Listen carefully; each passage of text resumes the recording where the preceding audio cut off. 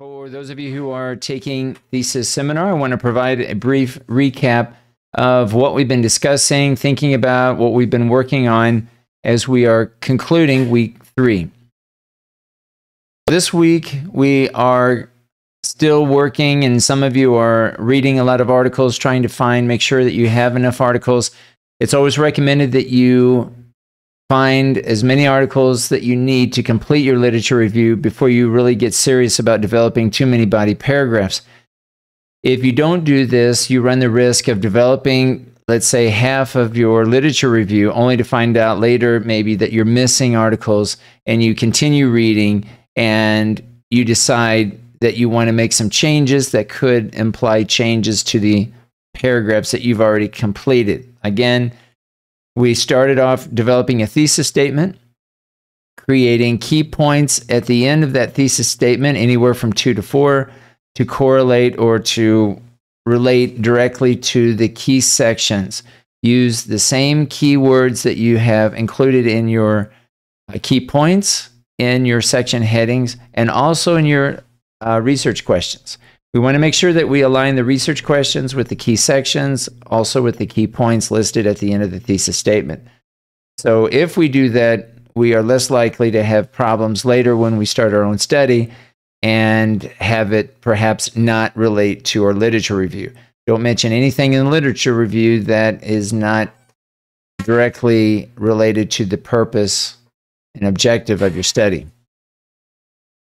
So remember that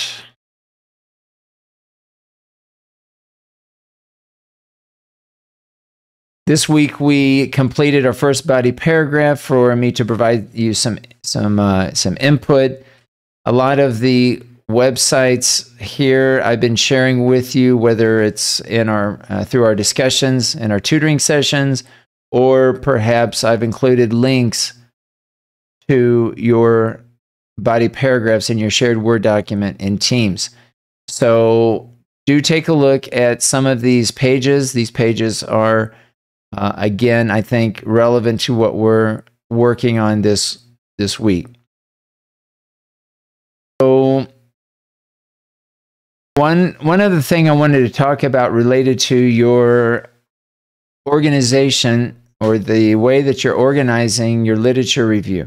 I would avoid organizing your literature review as if it were a quote-unquote history lesson. That is, you're providing a lot of history of, let's say, theories, techniques, materials, unless certain points or aspects are related to your paper. There might be some ideas in there that you want to include in your literature review. There's nothing wrong with talking about how it used to be versus how it is today, but I would avoid organizing your literature review as chronologically or based on time. I would instead organize it by either reasons or ways. I think those are two of the most common ways that I would organize the key sections of your literature review, as opposed to an overall kind of a history lesson approach. You do want to address a problem, so organize your thesis and your literature review sections to address a problem, but do it in a way that you are proposing possible solutions. So again, the thesis statement should present possible solutions. 3 different reasons or ways your claim supports a possible solution to the problem that later will develop in the introduction paragraph. I included some additional links, pretty much the same as last week. So do take a look at these as you need to. Take a look at my feedback and the links that I've provided there as well. Continue reaching out to me if you want me to look at anything in your shared Word document. If it's something related to narrowing down your topic, we can schedule extra sessions beyond your tutoring session, whether it's face-to-face or online, to address those issues. At this point, everyone should have the articles they need to complete the literature review.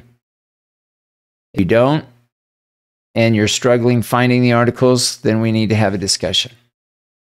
So we'll stop there and continue letting me know here if you need some feedback from me, if you're having some struggles with your paper. And week 4, we'll continue building our first draft of our literature review that's going to be due March 1st. Today's the 16th, so we basically have 2 weeks now to complete our literature review.